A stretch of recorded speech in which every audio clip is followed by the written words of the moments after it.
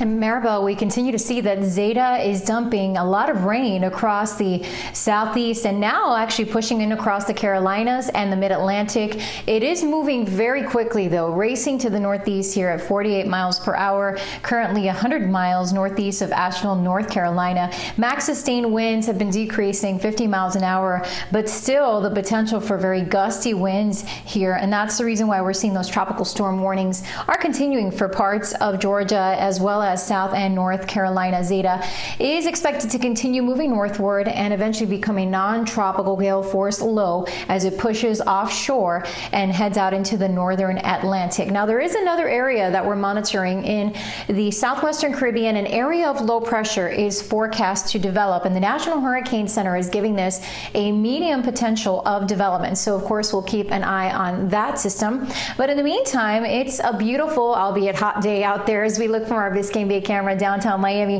Look at the blue skies from our Windjammer Resort camera, looking stunning. Still dealing with some rough surf because we have that onshore flow out of the southeast, so just be aware there is still a high risk of rip currents. The radar is quiet in Broward and Dade. Earlier we had a few showers here and there, and we'll zoom on down to the lower keys where there is a batch of showers just beginning to move away from Cudjoe Key. The wind out of the south, southeast, 10-17 miles an hour. Temperatures already in the mid to upper 80s, and it feels like the hundreds in some spots because it is so steamy out there. 100 degrees is what it feels like in Fort Lauderdale, 101 in Marathon, and elsewhere it feels like the mid to upper 90s. And today we are going to see those highs climb to around 90. A little hotter today, even hotter tomorrow. And for you boaters, no advisories. Wind southeast 10 to 50 knots, seas 2 to 3, a light chop on the bays. For tonight, there could be some stray showers. Summer muggies are low still in the upper 70s. And don't forget, this Saturday night it will be a special treat in the sky for us. A perfect setting with that Halloween full moon, the blue moon, the second full moon in October.